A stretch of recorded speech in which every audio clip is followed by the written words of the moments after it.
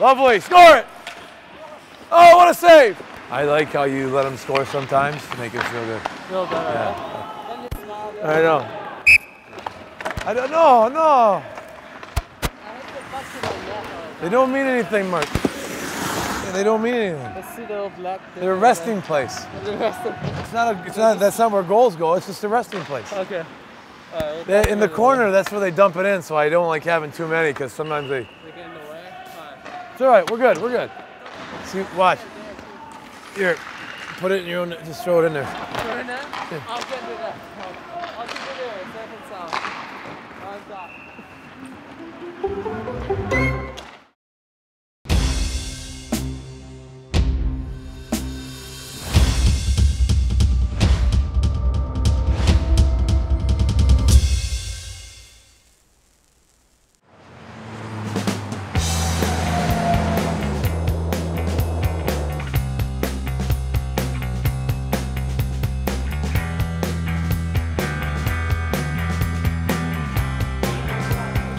Come on, boys, next 20 here, next 20, let's go. Hunt! Hunt! Hunt! Second consecutive game, a penalty shot for the Penguins, and he scores! Chris Kunitz able to roll it over the equipment of Denron, and the Penguins lead 3-0. That's it, Tanner Glass. That's it, Tanner Glass. The backhander, they score! Up in the Cordova, baby! We're going bowling! Crosby coming in, throws it to the front of the net, they score! What a beautiful goal by Jokinen! You see! Scores! Here's Jokinen, shoots and scores! Oh my! Jokinen with his second career hat trick! Let's go! Crosby shooting, scoring!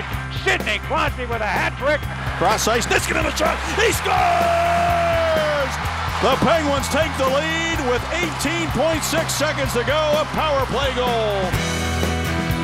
You got it, Chief. Looking at it. Hey!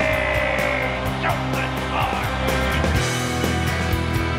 Schick protecting the puck, turns and fires, rebound, great save by Fleury. Good save, Mark. Simmons is run up by Fleury with the glove. 87, 87, 87. They would score! That's right, Sidney Crosby again. Good shot, they made. Rebound, only Mana! He's got his first NHL goal! Oh, buy Sam a drink and get his dog one too! The Penguins were chugging along, winning 7 of their first 8 games, and rookie defenseman Olli Mata was becoming a mainstay. But whether or not he'd stay was becoming the main question. We were getting close to the 10-game mark, which would start his entry-level contract. I didn't really think about it. I couldn't really say I didn't think about it. I feel like I was nervous after a game, not before a game. But that's something I've never had before, that I'd be more nervous after a game than before a game. The 19-year-old had played his 9th NHL game. Before the next one, a decision would need to be made. Remain a Penguin or return to juniors. It was a tough decision for the Penguins. With one of the deepest blue lines in the NHL, they could afford to wait another year. But patience isn't always a virtue. Shiro and Coach Bilsma just asked me to go to a room with them before practice. I was pretty nervous. I knew exactly what was it about. He was a little nervous coming in for the meeting, and he was real excited about hearing the news that he was going to be playing his 10th game the next night. Yeah, I was happy. The whole team, the team staff, they've been helping me a lot. You know, they know what I'm going through, and they're a really big help for me. I'm not the first rookie here. Nor was he the last. It was a week before Halloween, and while kids in Pittsburgh were designing their costumes, Pittsburgh's newest kid, Jason Megna, would soon be joining them. Halloween sweater, shirt, or something to the rink at all times. 5 days of Halloween gear. You're out. Oh, there's 2. Now it's 2. Jason was in the final mix there. Then you just kind of were hoping that Jason didn't wind up with the Halloween garb for 5 days. It was either me or him. Mags, pull out your move. Magna with a chance to win it. Walks in and scores! Jason Magna buries it. Uh-oh. 5 days on the road. Someone's got to help him out a little bit. You need to give him some help. He's probably got 5 pieces of clothing on him. Just so you know, you're still going somewhere in the 5th to 6th range for us. Shoot out. You're still going. You're not going to beat out 36 or 87 or 71. But you're still in the mix for 4 through 6. But you do have to wear some Halloween. I can't wait.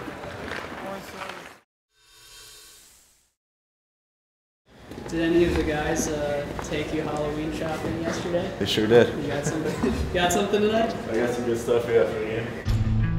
There's no masking the fact that the Penguins, once again, were riddled with injuries. Rookie forward Jason Magna was called up to help fill the void. You never want to see anybody get injured, but when you get the opportunity, you don't really think twice about it. So I got to come to work every day, enjoy it, have fun with it, love being in the NHL. It's, it's a dream come true, but at the same time, I'm fighting for my job and I'm fighting for a spot on this team. Fighting for a job is nothing new for the Magna surname. Jason's father, Jay, spent 4 years in the NFL doing the same thing. If your parents play in the symphony, you have a real good chance of playing an instrument in the symphony when you're growing up. My dad wouldn't let us play football until I was in high school, so I ended up only playing 1 year in high school, and by that time it was already too late. That type of conditioning in his life, he's seen it, lived it, been a part of it, and I think ready to step into a big stage and play in the National Hockey League. Luckily for the Penguins, the stage Magna chose was covered in ice and set for his NHL debut. What I want to see after the game, and I want you guys to make it easy on me, because every day, after every game, I got to grade you guys. And it's a hell of a lot easier to write 3s and 4s down than it is like 2s and 5s. So 3s and 4s out of everybody. We've had a great week, okay? We're finding a way tonight to put together a full 60 minutes. We got energy, everybody jumping over the boards, can't wait to get on the ice and do your thing, and playing for one another. 3s and 4s. Wow, that's a 4 right there. Oh, I got a 4. Yeah.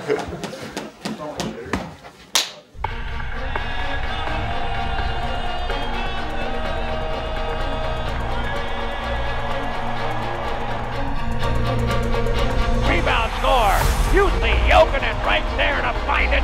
Tavares is at the right point. Holds it, patiently shooting. It's deflected. Stopped by Zakop, but it goes off his body behind him. And in the net, the Islanders have scored. See where Tavares was on the power play there? See how he's at the top of the circle, he's in? That's what you got to try to get in more. So you don't get stuck on the boards. You want to be in so you can get a better angle to shoot at. Paulie has to get the middle and let you come off the wall so you can attack there. Try to move, like be more deliberate. Like don't just stand there and like skate, fake, turn. Back to you maybe behind him? No, just carry it. It's a 3-on-2. Like I'm gonna pushing you off. No, I'm gonna stay with you. So like I'm not gonna beat anyone if you give it to me. He processes it so fast compared to the rest of us, so he sees things that we don't. A lot of credit for him being able to see those things, and then you just got to go out there and try to make your next shift the better one. The leadership of Sidney Crosby on the field, general leading type of mentality and mindset. I hear it every game. I think he's really grown tremendously in that regard over the last 4 or 5 years. In all the years he's played, there were still a few battles the General hadn't won.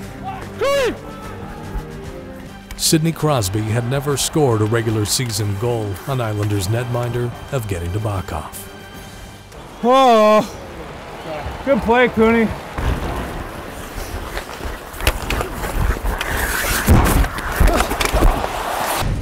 With the score tied at 1, the captain broke through, cracking the tie, and the goalie he never could.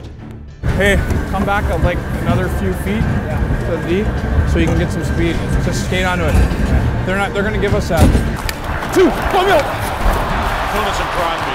Here comes Sid. Closing in. Scores! He said it's Barry! He won the puck! Oh yeah, there's one like I said. What? Won the puck? What? Oh yeah. I didn't know what you were talking about. I was like, why would I want the puck? Because you know something that I don't know? Only took me 8 years to score a regular season goal on him. 8 years? Let's make it count, Eagle. Let's make it count. Joe Vitale down the wing. Centers in front. Derek Engel scores! Engel! Engel! Oh yeah, Engel! Oh boy, Engel! The depth on defense led to Derek Engelland trying his hand at forward. But it was a defensive lapse that handed the Islanders the game. The Islanders answer to make it 3-3. Centered in front. Oh, what a save by Zadkoff. He robbed Josh Bailey, who pokes it in. Woo! Josh Bailey with a great second effort, and the Islanders take a 4-3 lead.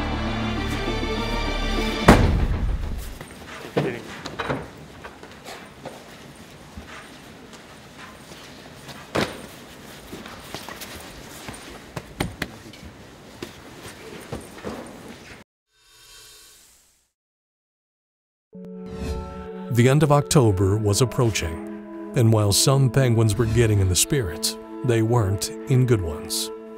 A 3-game losing streak had Pittsburgh craving a win. Here's Magna shooting, and a good save by Peters. Rebound, score! Crosby with a shot, score! Jason Magna gets his first NHL goal. It's a night I'll never forget. My parents were there also. First NHL point on an assist, and then I got my first goal off my shin pad later on in the game, and to be able to help them win games is very special to me. The kid had 3 or 4 points that game too. That was awesome for him. And yeah, it was big for us to get the losing streak done. We needed to get back in the win column with that type of game, and we got there with that game-winning goal in Carolina. Up next, the defending Eastern Conference champions. It had been 145 days since Boston eliminated Pittsburgh from the playoffs, but the intensity lacked interruption. That game was like playoff hockey. The rivalry is strong. Gonna have to replay that in our minds until we win again, and hopefully that'll be this season. While the shades of black and gold have changed for some, these teams are likely to shadow one another all season. Come on, stop at home. Let's go. Soderberg trying to get by Letang. Oh, and then a stick came up. It might have been Letang following through, and he clipped Dupuis. Yeah, I broke all my teeth again. Everyone. I just pushed him back. Okay. Pull the one out. It's on the post. Take it out so you don't swallow it.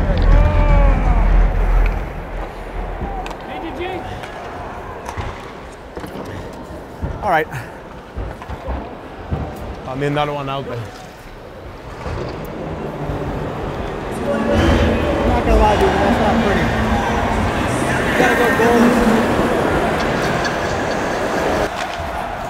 9:05 left in the third. Now we're back to full strength. Right side of center. Around the man. Coming to the net. Hey! The Penguins lead 2-1. What a shot, babe. What a shot. I love you, man. Ronnie lost it. Picked his pocket. Did Jokinen. He shoots and scores. Jussi Jokinen. Penguins lead 3-1. Be able to be patient in that game and grind that game out. A big win for our team, a big game for our team to see Brandon Sutter get sprung by Pascal Dupuis to get that goal was huge. It was a really intense game, but you know, as a hockey player, you enjoy playing those games. Duper's a tough guy and a warrior, and he didn't miss a shift, kind of the epitome of a hockey player.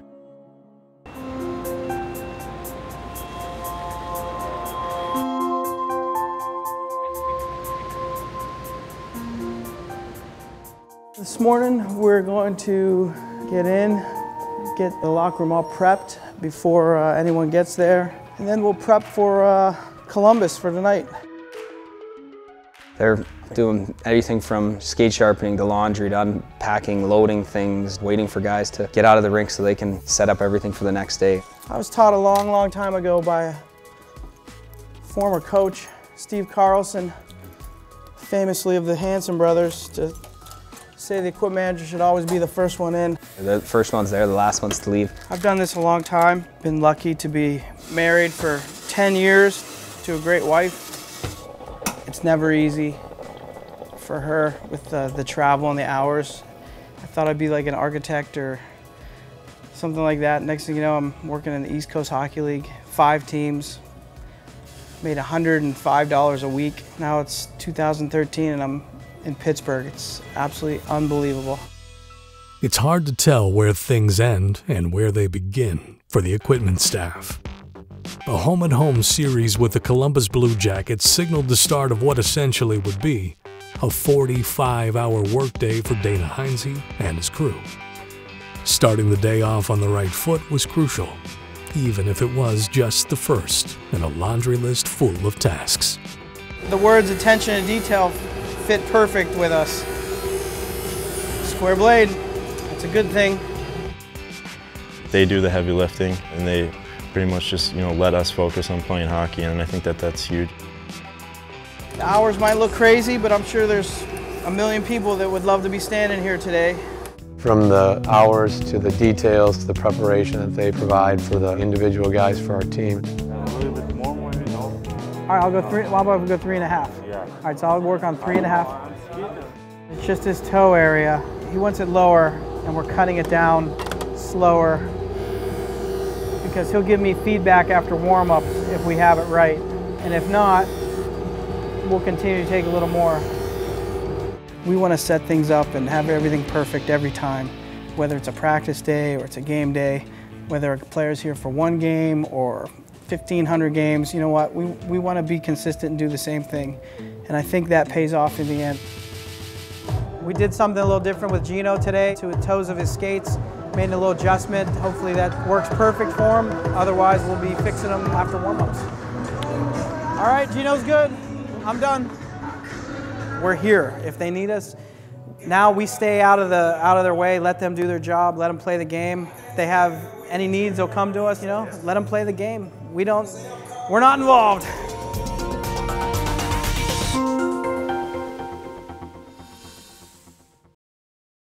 It's hockey night in Pittsburgh. A little bit left. Too sharp now. You all right for the rest of the period? A little less now. Barr took a penalty. Emerges. It's deflected in. Chris Kunin's got a stick on it right there in front of the goal. 1-0 Pittsburgh. One down. Here we go. All right, let's go.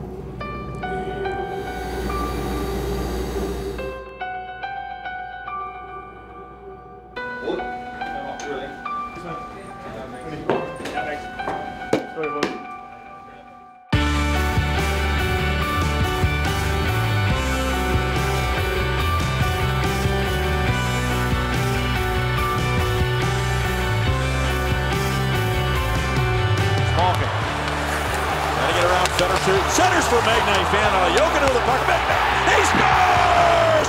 Jason Magna!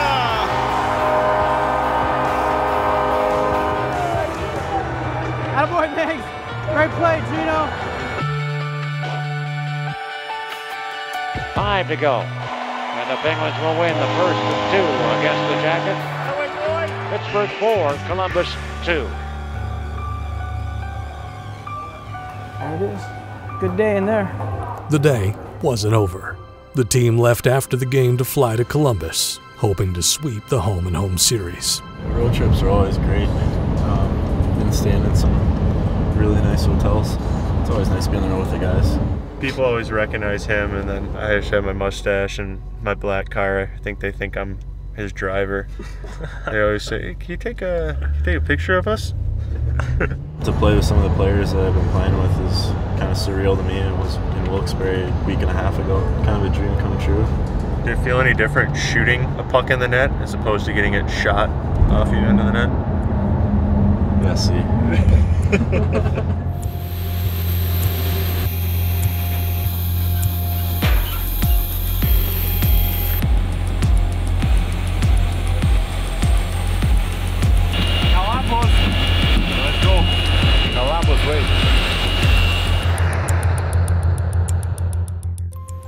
The plane landed around midnight, roughly 19 hours after Dana Heinze started his shift. And as the team headed to the hotel, the equipment staff headed to the rink. First one's in, last one's out.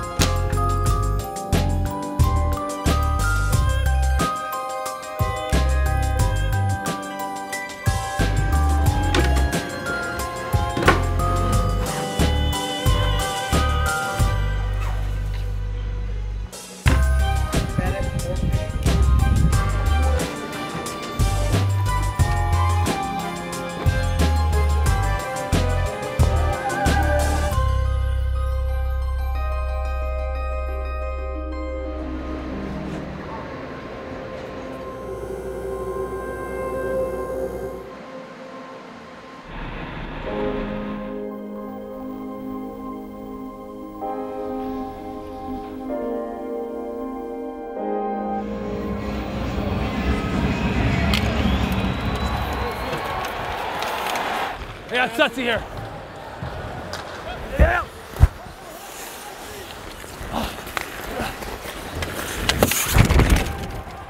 Angle.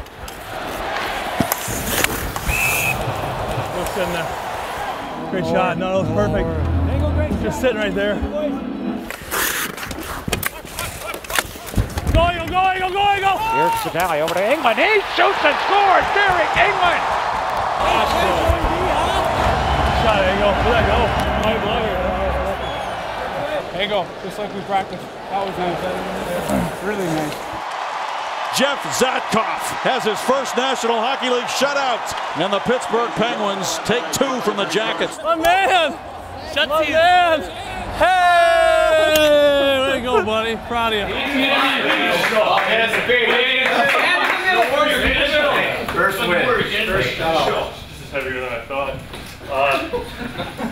It feels nice to be able to contribute in the win column, but this is a special one, and the way you guys played tonight, you didn't really give them anything, and that meant a lot to me. So thank you. Success in the NHL is measured by wins and losses. And behind each measure of success is a good team, both on and off the ice, working toward a common goal.